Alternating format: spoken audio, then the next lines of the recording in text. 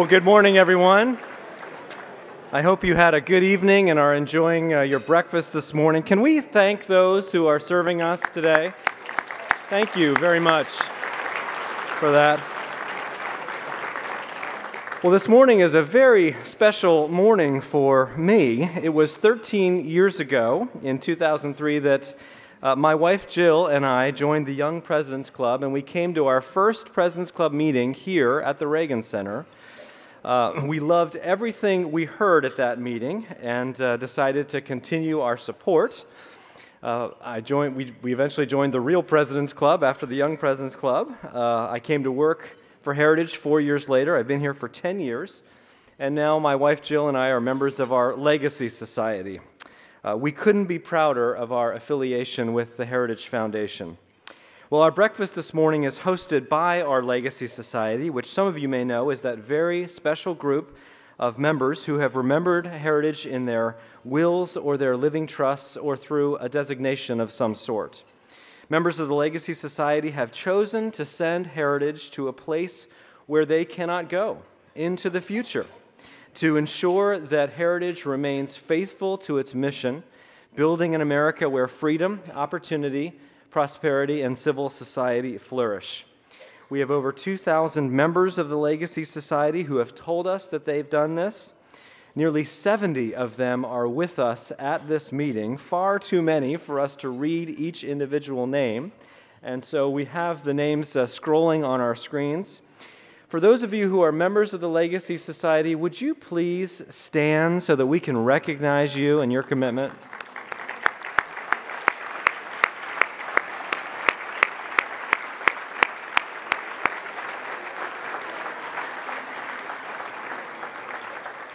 Thank you so much for that. The folks who just stood represent $42 million in income for the Heritage Foundation in the future. They make a huge difference in the future of our movement and our country. If any of you would like more information on joining the Legacy Society, please feel free to talk with me or one of my colleagues. We would be delighted to serve as a resource to you as you make this very important decision. I mentioned that our Legacy Society members have decided to send Heritage to a place they cannot go, into the future.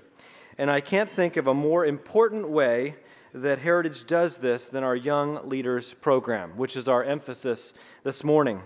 While Heritage is focused on achieving conservative policy victories today and in the next week and in the next upcoming year, we're also committed to building and strengthening the conservative movement for years and decades to come. That means we're committed to identifying and training the next generation of conservative leaders. We do this in a number of ways, through lots of different fellowship programs, but most prominently and most overtly, we do this through our Young Leaders program. Since 1981, Heritage has made a deliberate effort and a significant investment to nurture the next generation of conservative leaders. We've hosted thousands of interns during this time, many of whom have gone on to take up the mantle of leadership and are making a real difference in our society today. We're privileged to hear from one of those alumni this morning. We have a brand new video, 2-minute video, that talks in greater detail about the Young Leaders program. So I'd like to show that video now, and then I'll introduce to you our director of the Young Leaders program. Can we roll the video, please?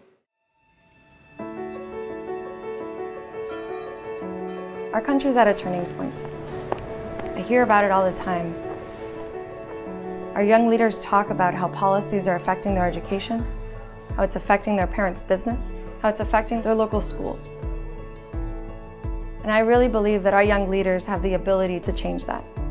And I'm hopeful. But the change starts now. Every semester, Heritage takes in 60 or 70 interns for a total of about 200 each year. They come from schools from all across the country. There are big schools and small schools, private schools and public schools, liberal arts colleges, Ivy League schools. This is not your normal internship. You're not just fetching coffee or making photocopies for the duration of the summer. You're working closely with a particular expert in the field. You're embedded in the work. You're participating in all the activities that take place in the Heritage Foundation. The Young Leaders program is different from any other internship program in the country. Our policy briefings are in-depth policy analysis as to what's affecting the country, but also the conservative viewpoint. But we also want them here They're embedded in the fabric of the Heritage Foundation, and we care about their personal success. Our one-on-one mentorship offers the opportunity for interns to get networking experience and counsel for their professional goals. All in all, you're not just an intern, you're a core part of the Heritage Foundation. We give them a direct supervisor, afford them the opportunity to know the work entrusted to them is pivotal to the work at the Heritage Foundation. And our First Principles series truly talks about the beginning of conservatism, the founding of this country. The Heritage Foundation's internship program is really the gold standard of internship programs. I interned for the Heritage Foundation in the summer of '98, and that was the most invaluable experience for me. It really helped springboard me into my career at the Federal Society, where I oversee 200 law school chapters. And the Heritage Foundation's internship program is unique because you're getting real substantive work. The internship program is central to what Heritage is trying to accomplish here. Heritage is trying to train the next generation. Through the Heritage Foundation's internship program, these students come out prepared. The purpose of the Young Leaders program is, on the one hand, to make you a better conservative, to get you some practical real-world experience in Washington, D.C. with a prestigious organization. And the preamble to our Constitution teaches us that in America, we need to secure the blessings of liberty, not only to ourselves, but also to our posterity. There must be an abiding concern with training the next generation of citizens so that they too are capable of enjoying and transmitting the blessings of liberty.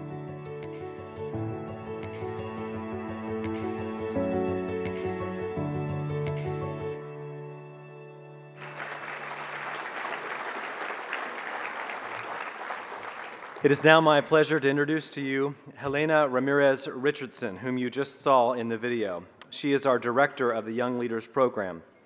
Helena is a native of Puerto Rico, born to Cuban emigre parents and raised in Miami. She earned her BA from Florida International University and was chosen to serve on that campus's University Board of Trustees because of her leadership on campus. Last year, she was named to Forbes' 30 Under 30 list of influential leaders in law and public policy, and this year, in 2016, she joined Heritage as our new director of the Young Leaders Program. Helena, please come and tell us more about this program. Thank you. Good morning. It is such a privilege to join you today. The Heritage Foundation Young Leaders Program is campus outreach. It's young professional engagement. It's building an alumni network. It's also the best internship in this country. The Young Leaders Program provides opportunities that amount to incredible and great things, as we can see with our distinguished award recipient today. And on behalf of the over 3,000 alumni, and I would like to also recognize the 56 interns that are graduating this fall class, I would like for them to rise and say hello.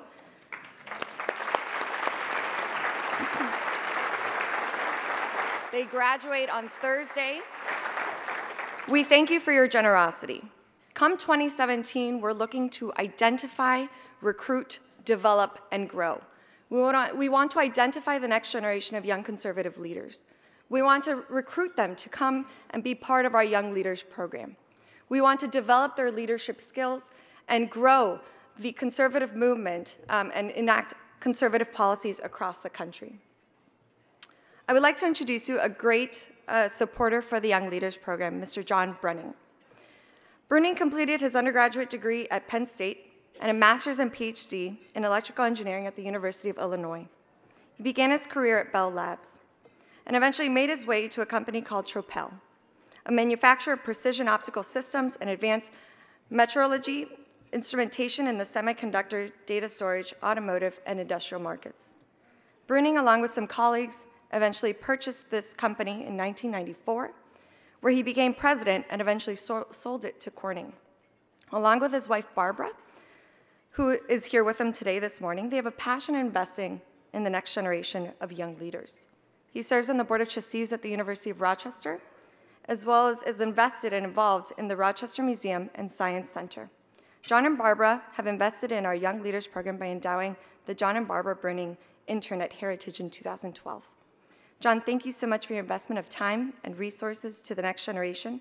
Please come and introduce the next speaker. Thank you.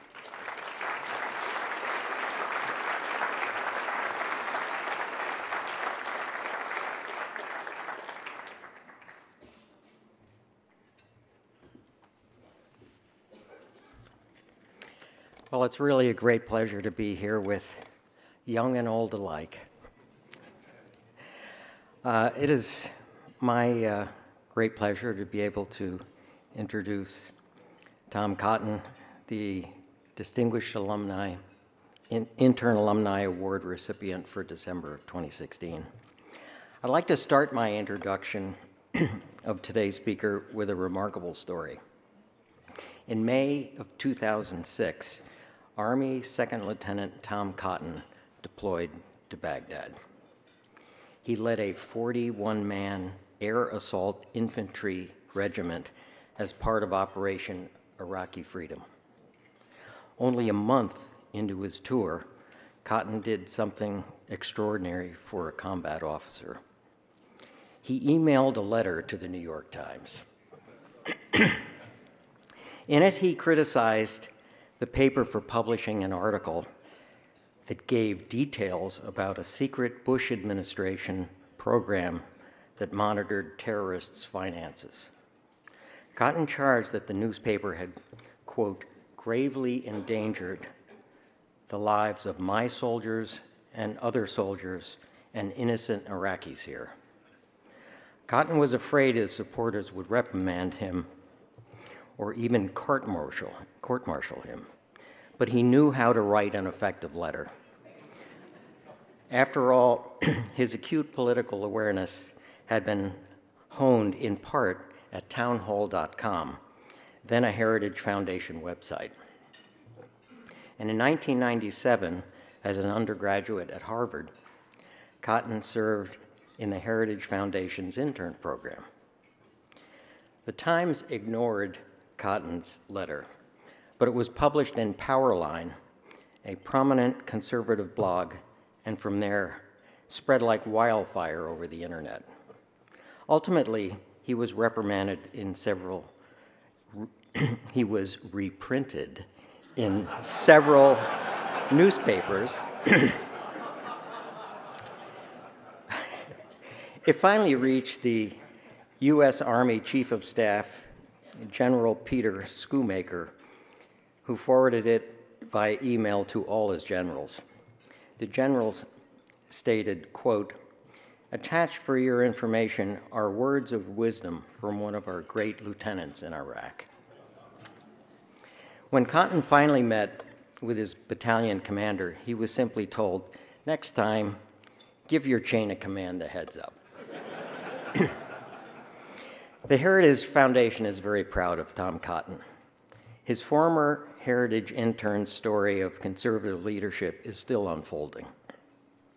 In November of 2014, Tom Cotton won election as a junior senator from Arkansas. At 39, Tom is the youngest U.S. senator.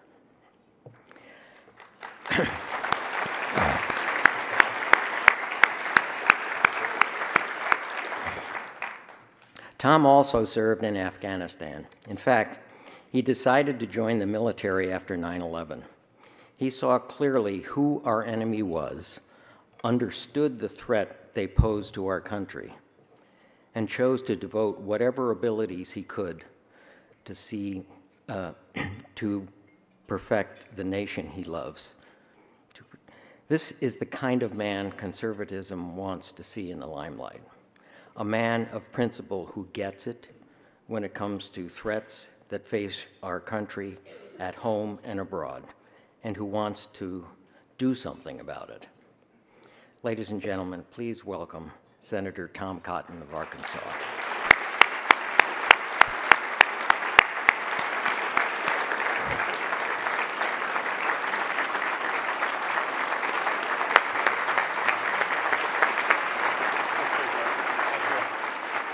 Thank you. Thank you all. Thank you all. John, thank you very much for that kind introduction. And John and Barbara, thank you for being here. And thanks to all the members of the President's Club for your generous support of Heritage and their Young Leaders Program, the interns in particular. John didn't tell you the full details of that story because not everyone knows them. They haven't all been published, although I've been struck at the amount of time that story has come back to me 10 years later. Let's just say I didn't expect it to have such a long shelf life. So, I did write that letter to the New York Times back in the summer of 2006 after they had revealed the details of something called the SWIFT program, which is an international program to track terrorist financing, which they didn't even dispute was well briefed to both parties in Congress, supported by our allies, supported by law, and therefore disrupted efforts that were completely legitimate to try to disrupt terrorist financing. At the time, though, my unit was on long-range patrols to a small outpost about 5 kilometers from our big base. The big base is what you've maybe seen in movies. It had internet, it had a gym, it had a big dining hall. The small base, very small. Didn't have any of those things, totally cut off from the outside world. And we'd be there for 96 hours at a time and then back at the big base for 36 hours. So I was on one of those 36-hour refits when I read that story, caught up on some email and fired off what some people might call an intemperate note to the New York Times. And then I was gone for another 96 hours, cut off from Armed Forces Network television, cut off from the internet and news. So I didn't know any of this that had happened in the meantime. And then I got back to the big base, and I got out of my Humvee, and a private from the company commander's little tactical operating center came running up to him and was like, "Sir, you got to see the commander now." It's like, "What's wrong?" He's like, "I don't know, but he's angry, sir." So he asked me if I'd written an op-ed in the New York Times. I said, "No, I wrote a letter to the editor." It's like, "Well, we got to go up and see the battalion commander." So we go up, as John said, to see the battalion commander. Fortunately for me, he was in the green zone that night. And the XO, the second in command, told me that's like, "Yeah, he'll be back tomorrow and you can see him in the morning, but I'm not sure if this is going to turn out well for you or not." And so I spent this night, very worried that just, about a month, maybe 2 months into my time in Iraq, that all the things I had worked for over the last 2 years through basic training and officer candidate school and Ranger School and Airborne School, it might be coming a cropper. Maybe I'd lose my platoon leader position. Fortunately, that night is when a colonel in the Pentagon forwarded me the email from General Schoomaker, who had given his blessing to what I had said in that letter. And I didn't hear from the battalion commander all day long. And finally, it got time at about 1800, 6 p.m., to do my daily patrol. So I go up to the battalion tactical operating center to drop off my mission plan, and the battalion commander sees me, and he points at me, and he goes like this. I go over to him and says, "Did you see the chief's letter?" I said, "I did." He said, I'm supposed to, yesterday I was supposed to chew you out, right?" I was like, "That's what the XO said." He said, "Today I'm supposed to punch you in the shoulder and tell you where to go, right?" I said, "I didn't know that, but I was hoping that it might be something like that." And at that point he said, "In the future, we're not trying to restrict your rights, since every soldier has a right to state his opinion in a letter to the editor. We're just going to encourage you to tell your chain of command." Something I've tried to do with my chain of command even in the Congress when I'm doing what they would prefer that I not. It really is great to be back with Heritage Foundation.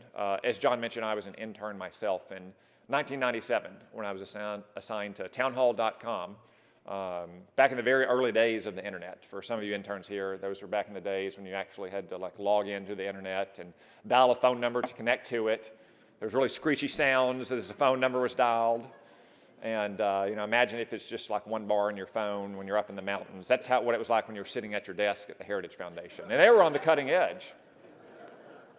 But it was a great program. We had probably 50 people that summer. It was the first time I'd ever spent any extended period in Washington, D.C. And we did important work in curating news stories and developing our own content.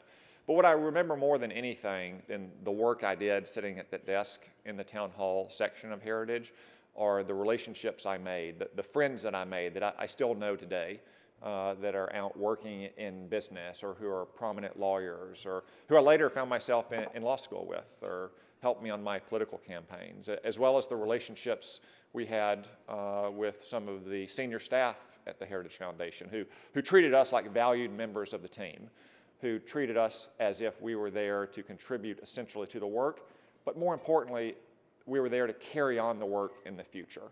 And now that I have my own interns, many of whom have either gone on to or come from the Heritage Foundation, I see the same thing, that not just are they valued members of my team, we have them because we need them to contribute and get the work done, But more than anything, we want them to go out after they leave Team Cotton and continue to defend the principles on which I campaign and on which the Heritage Foundation has been built for many decades. That's what I remember most about my time at the Heritage Foundation. And I know it as some of the folks here who are a little bit more seasoned in life think about what you've accomplished in life. You think about what kind of legacy you're going to leave.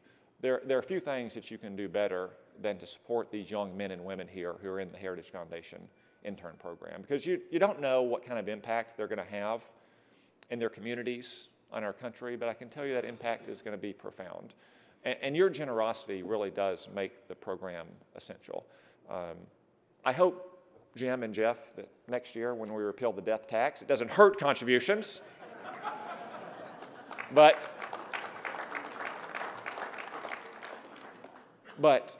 I know that you give your money to the Heritage Foundation, you give it to support the President's Club and the internship program, not because of what the tax code says, but because you believe in this country and you believe in the things that allowed you to have the success that you have, and you want to see your children and your grandchildren have the same level of success.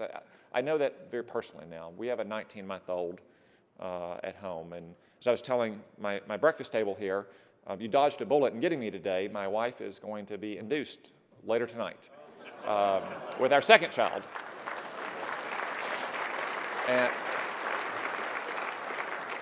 And it's 3 weeks early, so when I committed to this, I didn't know that it was going to happen on the same day. But as I look at my little toddler, when I'm not trying to get him out of the Christmas tree, or I think about my baby that's on the way in just a few hours, I think about the kind of country that I'm going to leave behind for them and all that my parents and my grandparents did for me. You know, my dad was a Vietnam veteran. My grandfather was a World War II veteran, and the sacrifices they made, both fighting for our freedoms overseas, but also just the day-to-day sacrifices that they made to build a better life for me and for my sister and in our little town and in the state of Arkansas and in our country. And I know that all of you here today who support the President's Club are dedicated to building that better future. And I just want to say thank you so much. As someone who benefited from it in the past as an intern, and as someone who benefits from it today, given the work that the Heritage Foundation does, given the kind of talent you produce. But I want to address the second group as well. I want to address those interns that stood up earlier. And now I'm going to ask you to stand up again so I can see you from this angle. If you're still here and they haven't put you back to work. So thank you all for standing. And you can, I can tell, you know, I think this is a common feature in life. You look back on what you've accomplished, and then you look at what people like these young interns have accomplished at the same stage in their life, and you think, man, I could never get a Heritage Foundation internship today. It's like when I review the applications of Arkansans who are applying to our service academies, and they're just such amazing young men and women who are motivated by all the right things. You interns are very blessed to have had the opportunity that you've had. And you're going to go on to maybe another internship, maybe a study abroad program, maybe go back to college. I bet a lot of you probably think that you have a plan in life. And that's a good thing at your age to have a plan. But let me tell you an even better thing, and it's probably something that could be seconded by a lot of the gray hairs in this room. It's better to have your plan written in pencil. Because you never know what the world is going to throw at you. I would have never told you 19 years ago that I'd be standing here in front of you today accepting your Distinguished Intern Alumni Award. I didn't even know there was a Distinguished Intern Alumni Award. I'm sure a lot of you have joked about who's the head intern this year. But, you know, I thought I'd probably go to law school. I thought I might practice law. And there's a good chance I'd be doing that today, that maybe I'd probably be somewhere in Arkansas, maybe working in private practice at my own farm in my little hometown, maybe working as a prosecuting attorney, maybe working as a judge, maybe working in the Attorney General's office, doing something that would hopefully be rewarding and allow me to provide for my family. That didn't happen. That was because the 9/11 attacks happened. You know, that was the most consequential day in my life and the path that it put me on. Obviously, we would have never predicted that in 1997. Most people here will have something like that in their life. For some people here, it probably was 9/11. For other people, it was a tragedy in a family.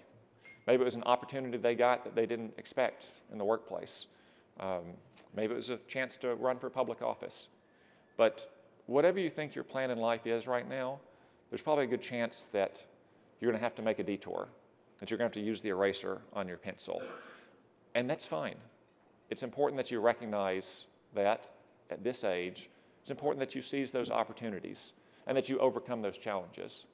Because if you don't, you might end up a politician like me. But more importantly, if you do, you'll find your own life is so much more enriched, so much more rewarding. Because whatever I would have been doing right now, and again, I could have taken a lot of different detours in life. I could, probably be a company commander in the Ranger Regiment or a team leader in the Green Berets right now. I could be working on a division staff overseas in Iraq or Afghanistan. It would have been incredibly rewarding, and I would have been happy with that work. Maybe I could have built a successful law practice. Maybe when I got out of the Army and went into business, I would have stayed in business and provided jobs and opportunity for people in my community. Maybe I could have stayed in graduate school, which I started and then promptly left. But there are going to be moments in your life when you probably have to call an audible.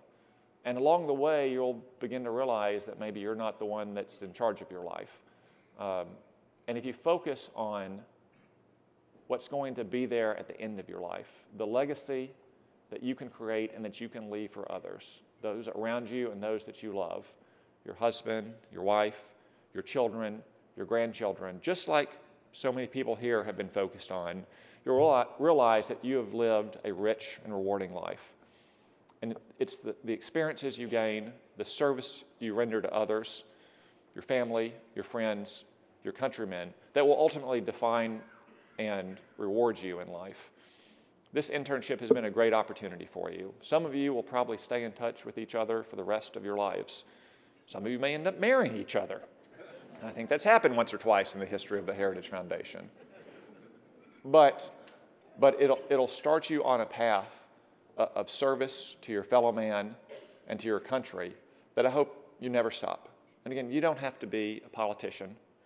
You don't have to be someone who's vastly successful in business the way so many of you are to contribute to your fellow man, to contribute to your community and to your country. There are countless ways to do that if that's what your focus is in life ultimately. And I would just encourage you to keep that in mind as you go forward. And I would just say once again, thank you to everyone here in the President's Club who supports the Heritage Foundation, and in particular who supports these interns that we have. I'm reminded in closing of an old drill sergeant I have, tough old Irishman, but toughest by far, the loudest yeller, the one who would make us do the most push-ups, who would keep us up latest at night, toughest on inspections of our weapons and our equipment. Fortunately, he wasn't my drill sergeant, he was in another platoon. But we were in the same company, so we got him once every 4 days. And one night, he had said, you all think that I want you to fail. You all think that I'm trying to set you up for failure. And nothing could be farther from the truth. I want each and every one of you to succeed. I've been doing this for over 20 years now, and I've seen a lot of things, and I'm pretty broken down. And I think I've earned a chance to put down my rucksack and sit at home on the porch with my wife and enjoy a beer. Someone's got to be there to pick up the rucksack, though. And I'm here to make sure that each and every one of you are ready to pick up that rucksack when I take off this uniform. And for all of you interns, you carry on that same responsibility. Sooner or later, you're going to be in a position to make a difference for each other, for your fellow man, for your country. And some of these gray hairs here today, they want to make sure that you're ready to pick up that mantle of responsibility. You've had a great opportunity over the last few months to get ready for that. Continue to do so. Continue to carry forward the legacy that they're passing on to you. Thank you all. God bless you.